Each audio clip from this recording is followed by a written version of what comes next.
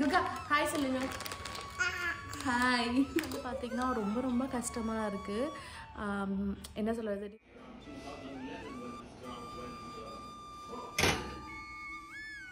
வந்து ப்ரொக்கோலி போட்டு ஒரு பாஸ்தா வந்து பண்ண போகிறோம்.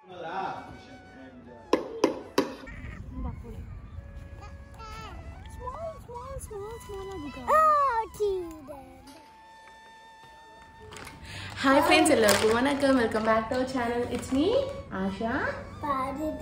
Correct. Guga, hi சொல்லுங்க. Hi. So நம்ம சேனலை பார்த்து சப்ஸ்கிரைப் பண்ணி சப்போர்ட் பண்ண எல்லாருக்கும் ரொம்ப ரொம்ப தேங்க்ஸ். பேசணுமா நீங்க? ஹலோ ஹலோ ஹலோ, என்ன சாப்பிட்றீங்க? உங்க பல்லு வந்திருக்கா? Guha திஷன் say hi. எப்படி இருக்கீங்க? நீங்க குட்டா? நீங்க கேளுங்க, எப்படி இருக்கீங்க? ஸோ இன்னைக்கு நம்மளுடைய ரொட்டீன் vlog தான் உங்க கூட ஷேர் பண்ணிட்டு இருக்கேன். குகனுடைய ஃபுட் ரெசிபி,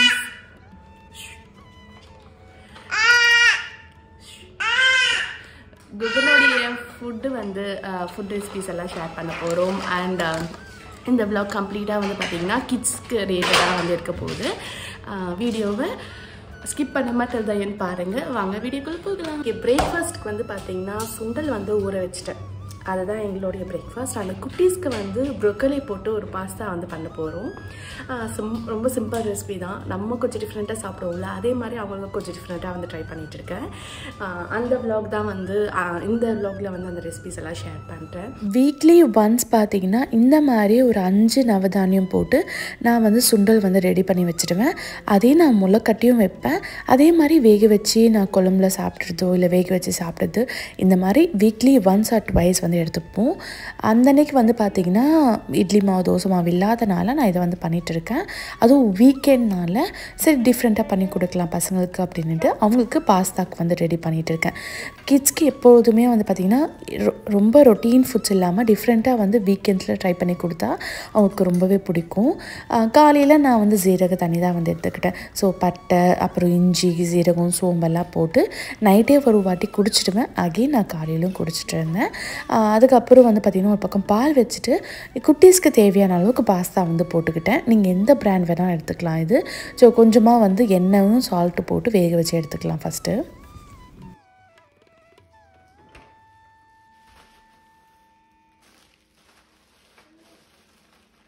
பாஸ்தாக்கு பச்சை பட்டாணியும் நான் ப்ரோக்கோலி ரெண்டும் சேர்த்து லைட்டாக வாஷ் பண்ணி எடுத்துகிட்டு அதுக்கப்புறம் சுடு தண்ணியில் வேக வச்சுட்டு ஒரு 75% வந்துச்சுன்னா போதும் அது.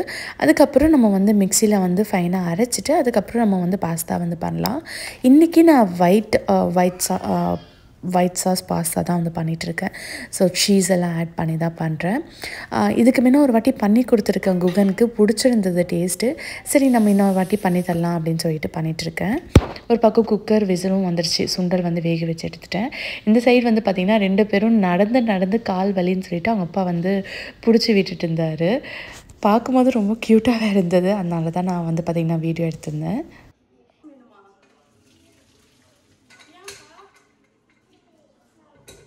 சுண்டல் வந்து பார்த்திங்கன்னா கரெக்டாக நான் 2 விசில் தான் விடுவேன். அதுவும் இது ரொம்ப ஷார்ட் விசில் தான் வரும். அதனால் 2 விசில் அதுக்கப்புறம் நான் வந்து ப்ரெஷர் வந்து எடுத்து விட்டுடுவேன். அப்போ தான் கரெக்டாக வந்து பார்த்திங்கன்னா நம்மளுக்கு இந்த அளவுக்கு நம்ம சாப்பிட்ற அளவுக்கு கரெக்டாக இருக்கும். ரொம்ப ஓவராக குக் பண்ணிவிட்டு அப்படியே ரொம்ப குழஞ்சி போயிடும், சாப்பிடவே பிடிக்காது. ஃபஸ்ட்டு வந்து குட்டீஸ்க்கு கொஞ்சமாக போட்டு கொடுத்துட்டேன். அதுக்கப்புறம் ஹஸ்பண்டுக்கு வந்து பார்த்திங்கன்னா குக்கும்பரு அப்புறம் கேரட் ஆட் பண்ணால் நல்லாயிருக்கும். பட் அந்த அன்றைக்கி தக்காளியும் அப்புறம் வெங்காயம், குக்கும்பர், சாட் மசாலா ஆட் பண்ணி அவருக்கு ஒரு பவுல் ஃபுல்லாக வந்து கொடுத்துட்டேன். ஸோ காலையில் வந்து அவருக்கு காஃபியும் இது மட்டும் கொடுத்தாலே போதும், பிரேக்ஃபாஸ்ட் வந்து முடிச்சிடுவேன் நான். இது எனக்கு ரொம்ப சிம்பிளாகவும் இருக்கும், அட் த சேம் டைம் ஹெல்த்தியாகவும் இருக்கும்ல. ஸோ அதனால் எனக்கு இது ரொம்ப கம்ஃபர்டபுள். வீக்லி ட்வைஸ் பண்ணும் போது அண்ட் பாஸ்தாக்கு வந்து பார்த்திங்கன்னா கொஞ்சமாக பட்டர் ஆட் பண்ணிவிட்டு அப்புறம் பூண்டு ஆட் பண்ணிவிட்டேன். அண்ட் மைதா வந்து போட்டிருக்காங்க சும்மா ஒரு 1/2 ஸ்பூனு. அதுக்கப்புறம் பால், அதுக்கப்புறம் நம்ம அரைச்சி விட்ட பேஸ்ட்டு இது போட்டு நல்லா வந்து அந்த பச்சை வாசனை போன வரைக்கும் மிக்ஸ் பண்ணிவிட்டு நம்மளோட வேக வச்ச பாஸ்தா ஆட் பண்ணிட்டாலே போதும். டேஸ்ட் வந்து பார்த்திங்கன்னா ரொம்ப மைல்டாக சூப்பராக இருக்கும். அதுக்கு மேலே நான் பெப்பரும் சால்ட்டும் ஆட் பண்ணிக்கிட்டேன். சீஸ் வந்து ஆப்ஷனல் தான். உங்கள் குட்டி சாப்பிடுவாங்கன்னா நீங்கள் சீஸ் ஆட் பண்ணுங்க, அப்படி இல்லைனா வேண்டாம். அது இல்லாமல் கூட டேஸ்ட் வைஸ் சூப்பராகவே இருக்கும்.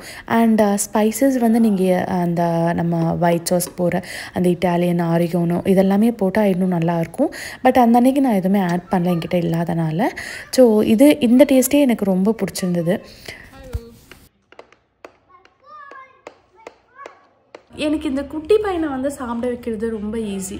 நம்ம என்ன சாப்பாடு கொடுத்தாலும் சாப்பிட்டுப்பான். ஆனால் திஷ்வந்த் வந்து பார்த்திங்கன்னா ரொம்ப ரொம்ப கஷ்டமாக இருக்குது. என்ன சொல்கிறது, டிஃப்ரெண்ட்டாக ட்ரை பண்ணாலும் வந்து அது ஃபஸ்ட்டு டே சாப்பிடுவான், நெக்ஸ்ட் டே சாப்பிட மாட்டான். அப்படி தான் வந்து போயிட்டுருக்கு. அப்படி இல்லைனா ஃபோன் வேணும்னு கேட்குறது. இப்போ தான் ரொம்ப ஃபோனெல்லாம் கேட்க ஆரம்பிச்சிருக்காரு. மத்தியானத்துக்கு வந்து பார்த்திங்கன்னா சிக்கன் இருக்குது. சிக்கன் பிரியாணி பண்ணலாமா குட்டீஸ்க்குன்னு பார்க்குறேன். நான் வந்து சிக்கன் இருந்தால் எப்போவுமே வந்து என்ன பண்ணுவேன்னா சிக்கன் வந்து பொட்டேட்டோ போட்டு கீமா ரைஸ் மாதிரி பண்ணிவிடுவேன். அது ரொம்ப நல்லாயிருக்கும். இன்றைக்கி வந்து அது மாதிரி தான் சிக்கன் வச்சு சிக்கன் ரைஸ் பண்ணி கொடுத்துடலாம். அந்த கிளைமேட் சூப்பராக இருக்குது. 7 degrees கிட்ட இருக்குது. கொஞ்சம் பசங்களை கூப்பிட்டுட்டு அப்படியே வெளியவும் போயிட்டு வரலாம் அப்படின்ட்டு ஒரு பிளான் இருக்குது. ஈவினிங் போல் வந்து நான் வந்து முட்டை அப்புறம் ப்ரெட்டு பண்ணலான்னு ரொம்ப நல்லா பிளானுங்க. ஸோ ஈஸ்டெல்லாம் வாங்கி வச்சுட்டு இருக்கேன். ஸோ முடிஞ்சால் வந்து ப்ரெட்டு வந்து பண்ண போகிறேன். இந்த விலாகில் வந்து ப்ரெட் ரெசிபியும் உங்கள் கூட ஷேர் பண்ணுறேன். எப்படி வரும்னு தெரியல. எனக்கு வந்து ரொம்ப நாளாக வந்து ப்ரெட்டு ஆரஞ்சு கேக் எனக்கு ரொம்ப பிடிக்கும். இது ரெண்டுமே. குகன் வந்து காலையில் ஒரு வாட்டி தூங்குவான். அதுக்கப்புறம் ஈவினிங் ஒரு 5 to 6க்குள்ளே ஒரு வாட்டி தூங்கி இருந்துப்பான். அந்த டைமில் டிஸ்டர்ப் பண்ணாமல் இருந்தால் ஓகே. கொஞ்சம் டிஸ்டர்பன்ஸ் இருந்தது, சத்தம் அதிகமாக இருந்தால் இருந்துப்பான். அதுக்கப்புறம் நாங்கள் தூக்கி வச்சுக்கிட்டு அப்படியே எங்கள் ஷோல்டர்லேயே வந்து தூங்குற மாதிரி தான் இருக்கும். அந்த நவதானியம் வந்து மிச்சம் இருந்தது, ஃப்ரீசரில் எடுத்து வச்சுட்டேன். அதுக்கப்புறம் திஷ்வந்த் கூட கொஞ்ச நேரம் விளையாடிட்டு இருந்தோம்.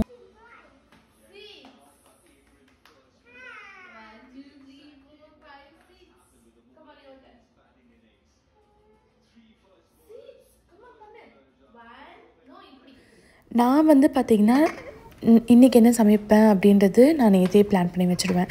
ஸோ நாளைக்கு என்ன சமைக்கிறோன்னா இன்றைக்கே பிளானிங் இருக்கும் எனக்கு. அதுவும் நான் வீடியோ எடுக்கிறேன் அப்படின்னும் போது வந்து பார்த்திங்கன்னா அந்த அன்றைக்கி நான் கண்டிப்பாக பிளான் பண்ணியிருப்பேன். ஏன்னா நம்ம எதுவுமே இல்லாமல் நான் வந்து ஒரு வீடியோ எடுக்க முடியாது. அதுவும் இல்லாமல் அந்த அன்றைக்கி வந்து ரொம்ப சிம்பிளாகவும் எனக்கு இருக்கணும், எனக்கு ஷார்ட்டாகவும் எண்ட் பண்ணணும் நான் வீடியோவுக்கு.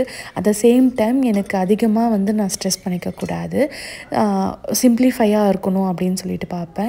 எங்களுக்கு வந்து பார்த்திங்கன்னா அவரைக்காய் பொரியல் வந்து பண்ணிவிட்டு தயிர் வந்து பார்த்திங்கன்னா தாளித்து விட்டுட்டேன். ஸோ தயிர் எப்போவுமே நான் வந்து பார்த்திங்கன்னா தேங்காய் எண்ணெயில் வந்து இஞ்சி அப்புறம் மஞ்சத்தூள் எல்லாம் போட்டு தாளிப்பேன். அது சின்ன வயசுலேருந்து எங்கள் வீட்டில் வந்து மஞ்சத்தூள் ஆட் பண்ணு அப்புறம் இஞ்சி போட்டால் நமக்கு கோல்ட் ஆகாதுன்னு சொல்லுவாங்க. குட்டீஸ்க்கும் அதே மாதிரி தயிர் வந்து கொடுத்துடுவேன் நான். அந்தன்னைக்கு வந்து சிக்கன் இருந்ததுனால சிக்கன் வந்து பொட்டேட்டோ போட்டு ரைஸ் மாதிரி பண்ணி கொடுத்துடலாம் 2 குட்டீஸ்க்கும் அப்படின்ட்டு.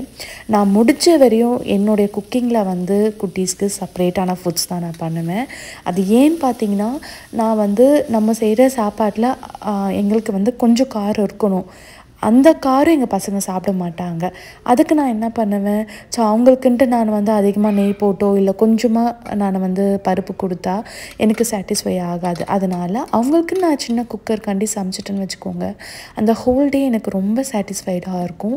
அது என்னவோ தெரியல, எனக்கு வந்து திஷ்வந்துக்கும் அதே தான் பண்ணேன், குகனுக்கும் அதே தான் நான் பண்ணிகிட்ருக்கேன். இது எனக்கு எவ்வளோ ஹாப்பினஸ் அப்படின்னா அது என்னவோ சம்திங் எனக்கு வந்து அவங்களுக்கு செப்ரேட்டாக சமைச்சு டே ஃபுல்லாக எனக்கு அவங்களுக்கு ஹெல்த்தியாக கொடுத்தேன் அப்படின்னு ஒரு ஹாப்பினஸ் எனக்கு இருக்கும். அதனால நான் எப்போவுமே செப்ரேட்டாகவே சமைப்பேன். அவங்களுக்கு கொஞ்சம் கொடுத்தாலும் நல்லா அந்த ப்ரோட்டீன் ரிச்சாக கொடுக்கணும். இப்போ கொஞ்சம் பருப்பு கொடுத்தா கூட நல்லா நெய் போட்டு நல்லா பருப்பு போட்டு கொடுக்கணும்னு நினைப்பேன் நான். ஸோ சிக்கன் வந்து பார்த்திங்கன்னா சிம்பிளாக பொட்டேட்டோ, சிக்கன், வெங்காயம், தக்காளி, பச்சை மிளகாய், டேஸ்ட்டுக்கு அப்பப்போ வந்து பார்த்திங்கன்னா நான் இந்த மாதிரி மேகி மசாலாஸு, கரம் மசாலாஸ் எல்லாம் ஆட் பண்ணி தான் தருவேன். டெய்லி தர மாட்டேன், வீக்லி ஒன்ஸ் அந்த மாதிரி டிஃப்ரெண்ட்டாக சமைக்கும் போது ஆட் பண்ணுவேன். அந்த டேஸ்ட் வந்து நல்லாயிருக்கும் என்னைக்காச்சும் ஒரு நாளைக்கு சாப்பிடும்போது. ஹாய் சொல்லுங்கப்பா. ஃபஸ்ட்டு வந்து பார்த்திங்கன்னா குகன் சாப்பிட்டுடுவான். நம்ம என்ன கொடுத்தாலுமே நல்லா பசிக்கிற டைமில் வந்து குகன் நல்லாவே சாப்பிட்டுப்பான், டிஸ்டர்ப் பண்ண மாட்டான். ஆனால் வந்து திஷ்வந்த் அப்படி கிடையாதுங்க. ஒரு 4 வா சாப்பிடுவான், டேஸ்ட்டு வாயில் இருக்கிற வரையும். அதுக்கப்புறம் வேண்டானுவான். அதுக்கப்புறம் நான் எப்படியாச்சும் வந்து ஊட்டி விட்டுடுவேன். ஸ்கூலில் வந்து பார்த்திங்கன்னா சிம்பிளானதான் கொடுத்து அமைப்பேன். வீட்டுக்கு வந்ததுக்கப்புறம் தான் நான் வந்து பார்த்திங்கன்னா கொஞ்சம் புஷ் பண்ணுவேன் சாப்பிட சொல்லி. ஏன்னா சுத்தமாக சாப்பிட்றதே இல்லை. இன்னும் போக போக சாப்பாட்டு மேலே இன்ட்ரெஸ்ட் ரொம்ப கம்மியாயிடுச்சு இப்போன்னு தோணுது எனக்கு. நாங்களும் சாப்பிட்டுட்டு கொஞ்ச நேரம் ரெஸ்ட் எடுத்துகிட்டு ஈவினிங் போல் வந்து ஒரு 4:30 பக்கம் வந்து பார்க்குக்கு வந்து கிளம்பிட்டோம். அந்த அன்னைக்கு வந்து ரொம்ப சூப்பர்னு சொல்ல மாட்டேன், ஜாக்கெட்டெல்லாம் போட்டு தான் போகிறோம். பட் இருந்தாலும் பசங்களுக்கு வந்து இந்த டக்கெல்லாம் பார்க்கணுன்னு ஆசை. எப்போவுமே கரியா பார்க் போகணும் அப்படின்ட்டு எங்கள் வீட்டிலேருந்து ஒரு 5 மினிட்ஸ் கூட ஆகாத வாக்கபிள் தான். ஸோ அங்கே தான் வந்திருக்கோம்.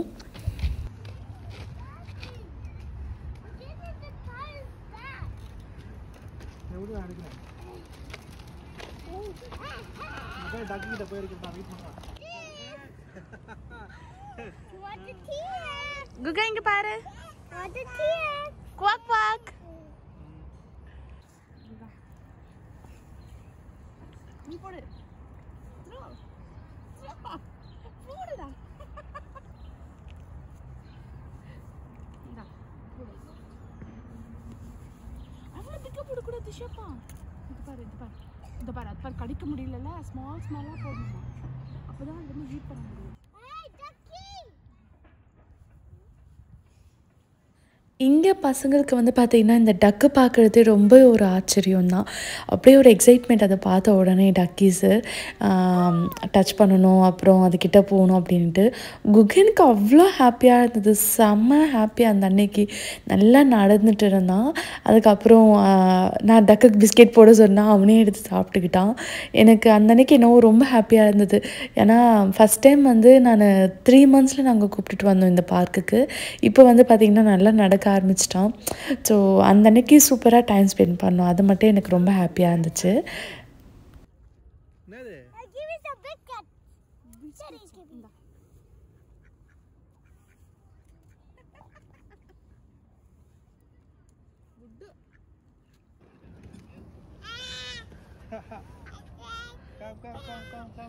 யாரு பாக்குறீங்க அங்க?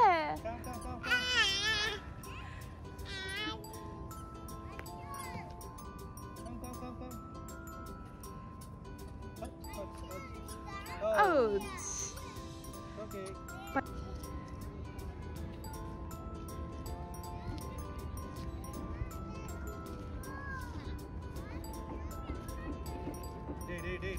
Guga.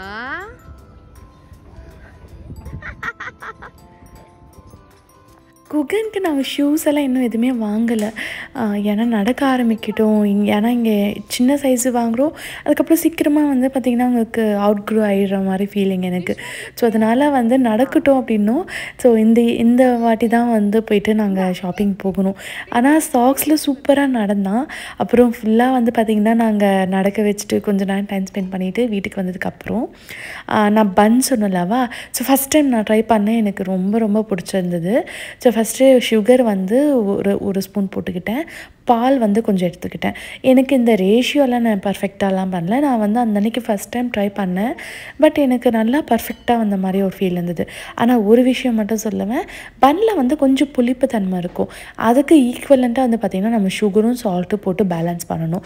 ஸோ ஈஸ்ட் வந்து நான் வந்து ஸ்பூன் எடுத்து அது வந்து நல்லா ஒரு 15 மினிட்ஸ் விட்டு நல்லா பொங்கி வந்துடுச்சு. ஸோ இதுதான் ஃபஸ்ட்டு ஸ்டெப்பு. ஸோ நம்மளுடைய ஈஸ்ட்டு நல்லா பொங்கி வந்துச்சா போதும், நம்மளுடைய பன்னோ ப்ரெட்டோ எது வேணால் நல்லா பர்ஃபெக்டாக வரும். சப்போஸ் நம்மளோட ஈஸ்ட்டு வந்து நல்லா இல்லை அப்படின்னா கண்டிப்பாக அந்த டைமில் வந்து சொதப்போம். அதுக்கப்புறம் பட்டர் வந்து பார்த்திங்கன்னா கொஞ்சம் எடுத்து வச்சுட்டேன். முட்டை வந்து நான் வந்து ஃப்ரிட்ஜிலேருந்து ஒரு 4-5 ஹவர்ஸ் முன்னே எடுத்து வெளியே வச்சுட்டேன். ஸோ இப்போ நான் ஆல் பர்பஸ் மைதா வந்து எடுத்துக்கிறேன். இங்கே வந்து இந்த ராபின் அந்த பிராண்ட் தான் வந்து யூஸ் பண்ணுறேன். 2 கப் எடுத்துக்கிட்டேன் நான். ஸோ அதிலே வந்து பார்த்திங்கன்னா இந்த பால், அந்த சுகர், ஈஸ்ட் போட்டிருந்தோம்லவா, அதை ஆட் பண்ணிக்கிட்டேன். முட்டை வந்து ஆட் பண்ணிவிட்டு அதுக்கப்புறம் பட்டர் வந்து பார்த்திங்கன்னா ஒரு எவ்வளோ இருக்கும், ஒரு 50 கிராம்ஸ் இருக்கும்னு நினைக்கிறேன். அது இன்னும் கம்மியாக தான் இருக்கும். அப்புறம் சுகர் வந்து பார்த்திங்கன்னா கிட்ட ஒரு 4 ஸ்பூன் கிட்ட போட்டுக்கோங்க. ஸ்வீட்னஸ் கொஞ்சம் அதிகமாக வேணும்னா. அப்படி இல்லைனா 2 ஸ்பூன் போதும். உப்பு கூட வந்து 1 ஸ்பூன் கிட்ட போடணும். ரொம்ப என்ன சொல்கிறது, கொஞ்சம் உப்பு அதிகமாக இருந்தால் தான் நம்மளுக்கு அந்த டேஸ்ட்டு தெரியும். ஸோ இதெல்லாம் போட்டு மிக்ஸ் பண்ணும்போது அப்படியே ஒரு மாதிரியாக ஜெல்லி மாதிரி வரும். ஆனாலும் என்ன ஆச்சுன்னா வித்தின் ஒரு 5 to 10 மினிட்ஸில் இந்த மாதிரி மாவு போட்டு நல்லா வந்து நான் சாஃப்டாக வந்து தேய்ச்சி விட்டேன்னா அதுக்கப்புறம் கையில் ஒட்டவே இல்லை. ஸோ பாருங்கள், இந்த மாதிரி நான் நல்லா போட்டு அடின்னு அடித்து விட்டேன். ஸோ பன் வந்து நம்மளுக்கு பர்ஃபெக்டாக நல்லா ப்ளஃபியாக ஸோ அந்த அப்படியே பொங்கி வரும்ல, அதுக்கு நல்லா போட்டு தேய்ச்சி விட்டேன் நான். தேய்ச்சி விட்டுட்டு நான் வந்து பார்த்திங்கன்னா ஒரு இந்த 30 to 45 மினிட்ஸ்க்குள்ளே வந்து நான் வந்து க்ளோஸ் பண்ணி வச்சுட்டேன். ரொம்ப வந்து நம்ம வந்து புளிக்க விடக்கூடாது, ரொம்ப அப்படியே ஒரு மாதிரியாக இருக்கும். ஸோ எனக்கு தெரிஞ்சு 1/2 hour போதும். ஸோ அந்த டைம் கூட நல்லா வந்து பார்த்திங்கன்னா டபுளாக வந்து வரும் மாவு. ஸோ இப்போ எப்படி இருக்குது, அதுக்கு டபுளாக வந்து நம்மளுக்கு வந்து வரும். ஸோ அப்படி வந்தால் நம்மளுடைய மாவு அந்த ப்ரெட் வந்து சூப்பராக வரும்னு அர்த்தம்.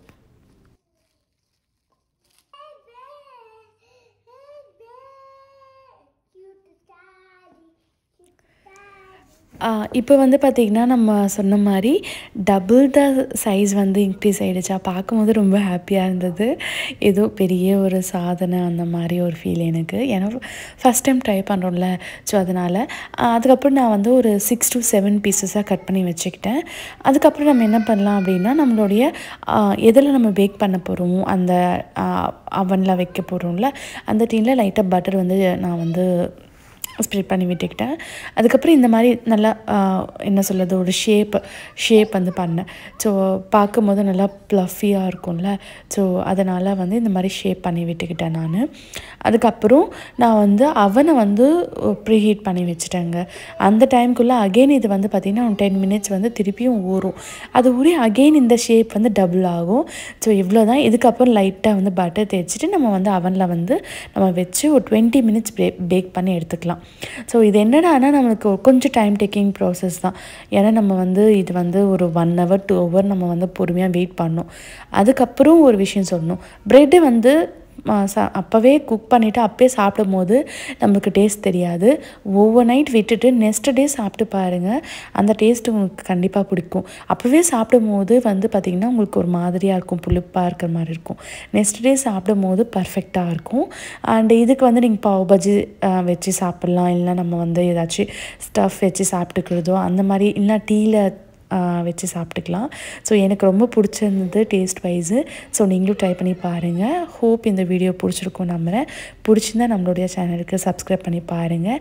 அண்ட் உங்களுடைய கமெண்ட்ஸும் உங்களுடைய ஒவ்வொரு லைக்ஸுமே எனக்கு ரொம்ப இம்பார்ட்டண்ட். கண்டிப்பாக ஷேர் பண்ணுங்கள். தேங்க்யூ, பாய்.